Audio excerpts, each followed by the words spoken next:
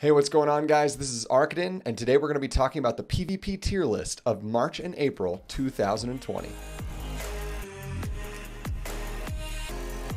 So first things first, I just want to be clear, I am not a professional PvP player. I played up to Legend 4 in regular arena, and in RTA, I am still in Masters working my way up to Challenger. A lot of my friends are playing either in Challenger, Champion, or some of them are actually in Legend. So a lot of those guys are the ones that I ended up talking to when it came to what are the best characters overall, the ones that if I absolutely had to take up to 6-star, these were the ones that I thought were going to be important. Thanks again to both Warball and Platypi from Veritas, and a huge shout out to Itzyber from Free Havoc for helping me compile this list.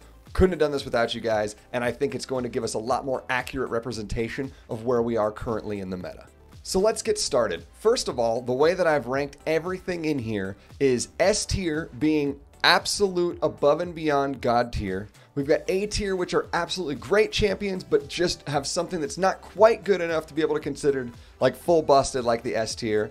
Good tier are ones that are going to show up. You're going to see these showing up in PvP, but they're not going to be the most sought after bans in your RTA or the most sought after ones for defenses in your Guild War defense and or offenses. They can be used situationally, but more often than not, they're not. Then from C tier and D tier, we do have C being, yes, you can use this character, but only if you're a newer player. I would not suggest it in any other situation. It's just not worth it. And meme tier is straight up, literally, even if you have this character, if you're using it for PvP, don't even bother. This is just not worth your time. So number one on this list, Kayron. Kayron has become so infuriating to anybody who's been playing RTA. He has finally found a place in the meta again. Kayron is a huge survivor with his undying buff that he gets when you take him all the way down to 1 health. He does tons of damage. I don't know about you guys, but I see him literally critting on my water units constantly. It doesn't even make sense. Kayron, amazing, amazing fire unit. Number 2 on the list, Lilius. Lilius is just amazing in a lot of content. Lilius is kind of a jack of all trades when it comes down to it for an S tier. S1, she has the ability to dual attack with anyone else on your team. So that's huge, just forcing a dual attack. On her S2, she has the ability to provoke any target on the other team. Her S3 cleanses the entire team of all of their debuffs and does an AoE attack with it. All in all, Lilius is just incredible. Her kit works so well in PvP. Absolute pickup if you get the chance to 6-star that character. Next character we have is Achates. Achates is kind of a weird one because she does not fall under being an initial 5-star. She's a 4-star character, which for a lot of you out there is a lot easier to pull right off the bat. Her S1 does have the ability, if you don't need a heal and you're on and you've got the rotation down, her S1 does have the ability to decrease attack, which is really, really nice in PvP. Like, slowing down damage is never a bad thing. Her S3 will cleanse the entire team and put a really big heal on all 3 people on your team. So it's an AoE heal, which is amazing.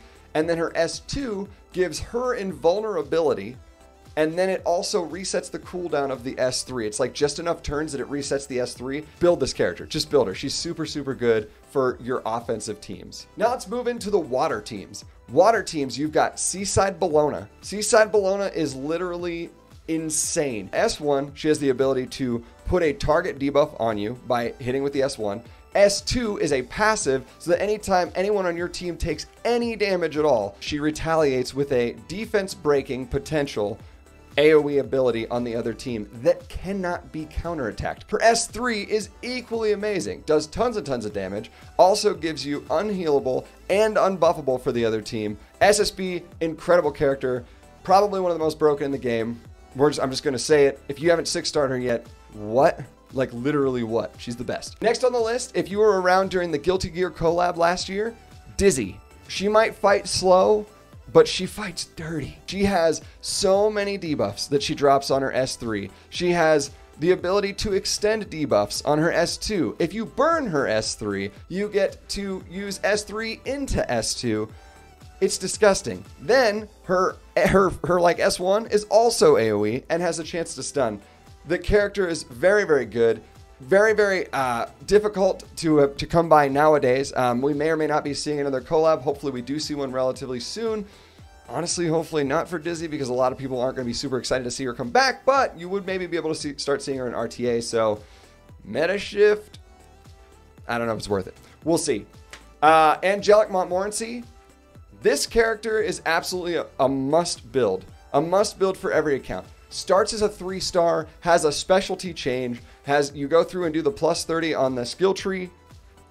You got to do it. Like Angelic Montmorency cleanses. She has full team immunity. She has single target immunity. The full team is if you burn. Single target immunity, everything. I mean, she literally has the full gambit. And her S1 has a chance to sleep. Next on the list, we have Crow. Crow is one that I've recently found to be extremely, extremely beneficial. He's tanky, so he fills sort of a tanky role, but he also can 1-for-1 somebody off the map. So having his ability to be able to use his S3 to horse somebody once he's under 50% is pretty nuts. Crow, huge deal, absolute worth taking up, absolutely worth building. Very, very good. Charles. So for Charles, sort of like SSB, Charles is literally so beyond god tier, it's obnoxious. So the way that his kit works, he has his S1, which is a normal attack. His S2 is the one that you're going to mola all the way. You max that S2 before anything else. Why? Because the S2 has a chance to proc off of the S1. So every time you hit S1, you have a chance to proc the S2. When you're talking about his S2 literally, on top of it being the retaliation from the S1, it also strips buffs from the other characters. It's nuts. It's so good. There's so few characters that strip buffs effectively, and Charles being so RNG in the way that he gets hit and he retaliates makes him absolutely insane. I hate running against him. I sometimes love having him on my team when his RNG procs right. He is just ridiculous, just ridiculous. His S3 is also really, really good. It's an AoE attack that puts defense buff on himself and then also gives his entire team attack buff. So he's an enabler. He's got a little bit of defense. He literally can just smash people, literally smash people. He is an absolute build to 6-star. No questions asked. Also in the green tier, Basar. Basar is crazy, crazy good. His S3 will hit the target. It will strip their buffs. It will then put up an unbuffable debuff on them, and it will knock the team back. It'll knock the team's CR backwards. The S3 is literally insane. It's so good. You should absolutely build this character just for that alone. But let's just also add on the fact that he also has the ability to put miss and attack down on his S2. That's also AoE, so also super good for PvP. And his S1 has the ability to transfer debuffs. All in all, Basar, still currently in the meta, still an S tier character. You probably want to take him up if you have it, if you're focused on PvP. Next on the list, Arbiter Vildred. Arby, as everybody likes to call him. He does a ton of damage. Doesn't really take all that much gear to build. When he dies, he reses immediately, gets the next turn, it just immediately pushes him to the front, and he's able to then S3 with an AoE attack to everybody else again. So if you're getting attacks off with him before he dies, he literally can just end teams alone. A lot of people are very unhappy with where he is in the game. I'll be honest with you, I think there are a lot of characters at this point that can kind of counter him, so he's pretty manageable, but Arbiter Vildred is a huge, huge godsend to your account, especially early. As an earlier game player, this character will do everything for you in PvP and will take you very far with very little effort, which is very nice. Dark Corvus, he's going to require more often than not several healers with him, and they're just going to keep him alive and or res him. He kind of just waits for, he'll just wait. He's a really obnoxious character that just sits there, waits until his S3 is up, and then as soon as his S3 is up, he will burn, because it only costs 10 souls, he will burn it, and then he will nuke somebody off the map. It's a slow go, but it's very safe. He's god tier because he is he's uniquely like a Crow, who's also an S tier character. He's very uniquely like that, except that he doesn't have to have low health to do it. So you can keep his health up just the same. There's no like trickiness to playing him in that sense, and that's what makes him insanely god tier. He's so good. Next on the list, Auxiliary Lots. Alots, by the way, if you're watching this video right now when it's coming out, Alots is currently in the Mystic pools. I would say, just based on how amazingly good he is for PvP, Alots is an absolute pull if you get the chance to. He has the ability on his S2 to be able to boost somebody for 100% CR, basically meaning that you can take a very slow, very intense DPS, make them lap everybody to bring to the front, and then he also gives them, when he does that, attack buff. So you'll see Alots in many, many, many different compositions, very specifically there to just speed somebody up and let them ruin your day. Oxlots is obnoxious. Ruel of Light. Amazing character. I wish I had this character so many times over. This particular character is the only reser that you can specifically res somebody on your team. You get to choose which person you want to res when you do it. She has an S1 that heals, just much like Destina. She has an S2 that dispels debuffs and then fills up your health bar as far as it can go, and then gives you a shield. Not all the way up, but it does a big heal with a shield. And then her S3 is the one that gives the res, and then when it reses somebody, it doesn't just res them partially, it reses them 100% and with invulnerability. Rule of Light is literally crazy. Specimen says he's S tier for a couple different reasons. His ability on his S3 to nuke anybody that is stunned for even more damage, even more defense penetration. Defense penetration units are super good. He does defense penetration and then wipes somebody off the map, and then after that puts extinction on. So if you're going against somebody with a Rule of Light, or somebody with a Maid Chloe, or somebody that has the ability to res APOC Ravi, any of those characters, if you wipe out that other character with the extinction ability, they can't come back. He also has the ability to stun on both his S1 and his S2. His S2 is an AoE attack. His S1 is single target. So last but not least, on the S tier, we've got Maid Chloe. Maid Chloe is a hard enabler. She has AoE heals on her S2 that passively heal the person with the lowest health. She also has, she also has a res buff that she puts on people that lasts for 3 turns. So if you die within 3 turns, it will res you with like 30% health, anywhere from 25 to 30. I can't remember which it is. Then she also, when she puts up that buff on the S3, it also gives your entire team attack buff.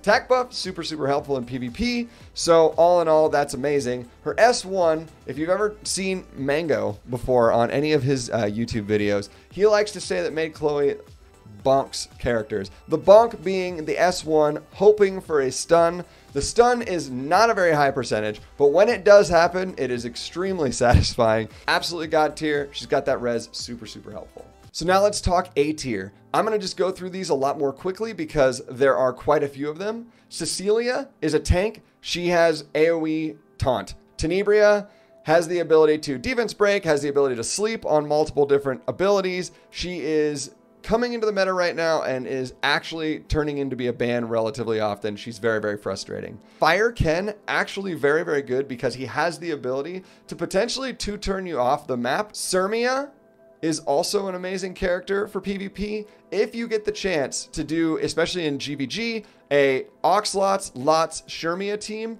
it's incredible. You end up getting the ability to essentially wipe one person off the map, then reload again and wipe somebody else off the map. Tywin, who is basically a CR booster that gives attack and crit to one person and then also has an AoE defense break. That's amazing in a lot of different comps, particularly with the Basar.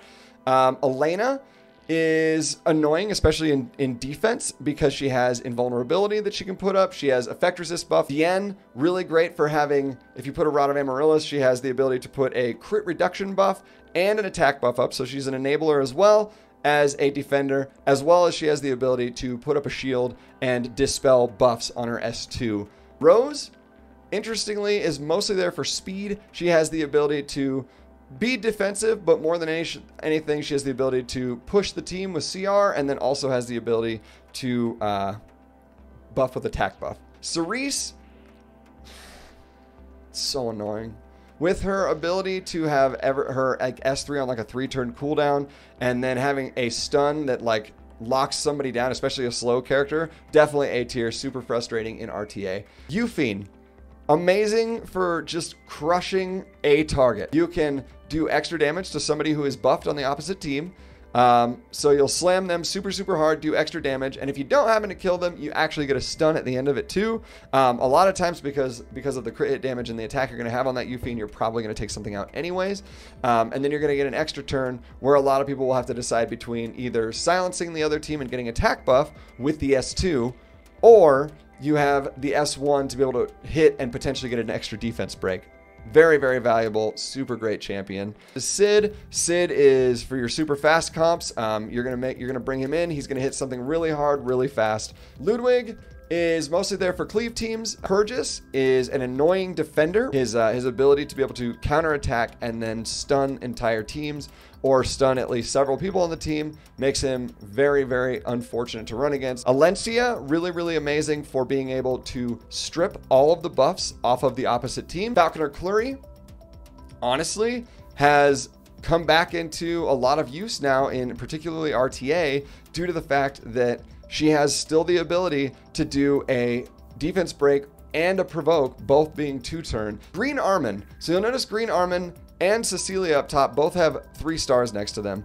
The 3-star basically means that they're a very good character, but they need to be enabled by other characters to actually make them A tier. Armin, with her S1, has the ability with the equipment to also stun a really, really high chance to stun almost all of the time on any of these debuffed characters that come in. So Armin and Dizzy, amazing combination. Violet is super frustrating. As long as he has used his S2, which is it looks like an apple. As long as the apple is on cooldown, you don't even want to attack him because he's likely going to dodge it and he's likely going to counterattack you. Bloodblade Corinne, who is literally obnoxious. If you don't have anybody that can kill Arbiter Vildred, Bloodblade Corinne can do it very, very well. Once she uses that S3, you can burn it for only 10 souls, which is actually relatively cheap.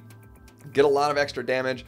Take out at least somebody in the team, which is going to proc your ability to be able to get another turn. As long as somebody dies, you get another turn, and then you can do a crit on somebody else. She has lifesteal on her S1, and she gets a lot of health backs. Apoc Ravi, she is super annoying to deal with. She tends to just sit in RTAs, or she tends to just sit in teams and wait.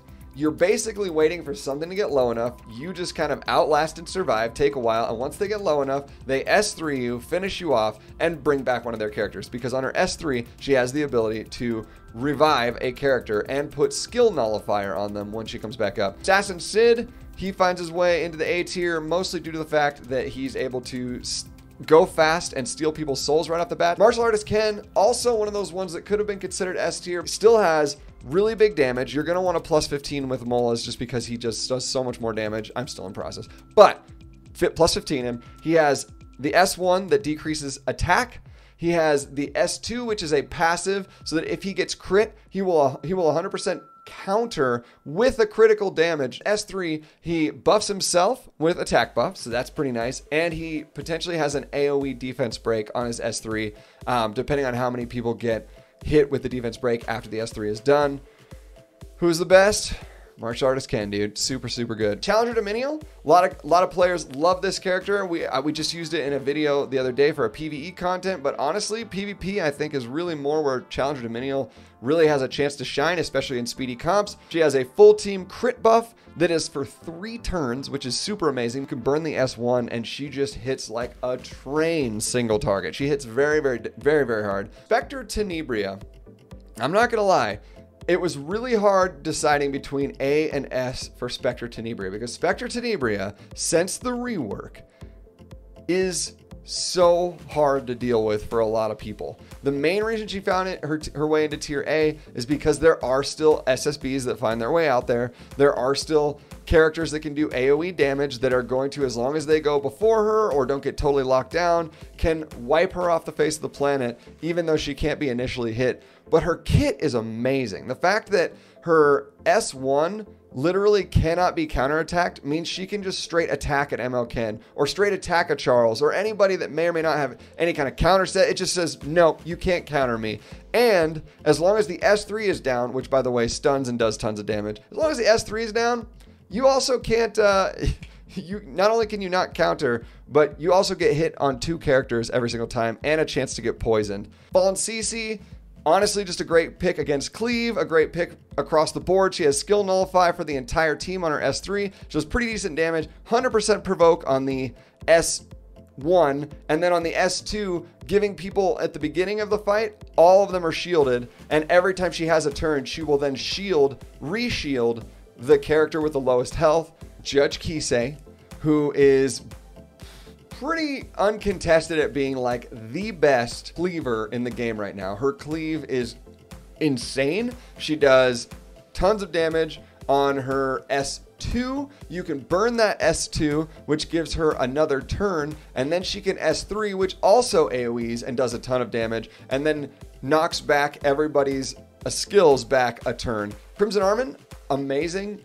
Even after she was nerfed, she still has so much reduction. I mean, she reduces crit damage. That's huge. She can wear an Aureus. That's huge. She has the ability to put immunity and invulnerability on the team. 2-turn immunity, 1-turn invulnerability, and has the ability to provoke on S1. It's hard to find that many good things in one kit. Crimson Armin, still an amazing character. Faithful Slitica, between her S2 and her S3, incredible character. Make sure to, if you have her, 6-star her. She seems very, very worth it. Fighter Maya is probably the best light bait in the entire game. Very useful character. And she gears out on defense. I don't know how many characters you guys have that very specifically love defense. Fighter Maya loves defense. So for all those extra pieces of defense that you have lying around that you're like, oh man, I guess I can use this on another character, use it on Fighter Maya. Very good choice to 6-star. Very good character. Desert Jewel Basar definitely has an amazing kit. Being able to, in his S3, being able to boost his team forward as well as give them immunity and cleanse off all buffs is super, super good. Very, very useful in PvP situations.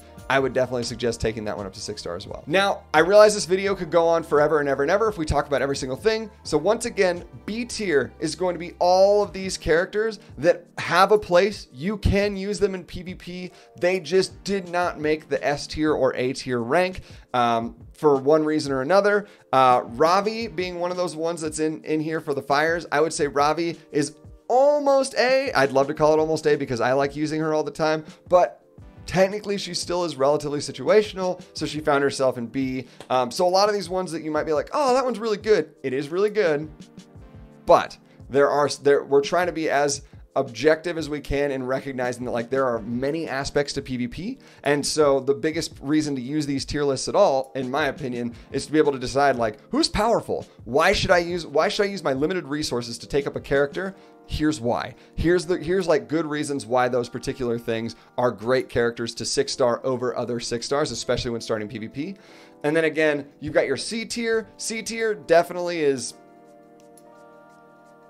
I guess you can build them, but you're probably not building them for PvP. You might be building them for PvE. But that's yeah, that's kind of where those fall. They can work, but they're not consistent as much.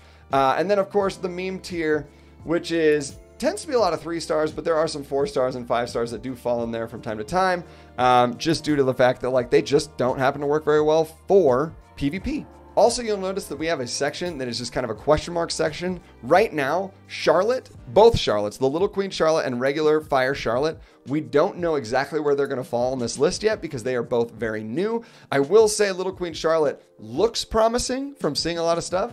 And Charlotte, when reading through the skills, has some like very promising potential, but I haven't seen a lot of it done yet. I'll probably check it out on somebody else, just like you guys will.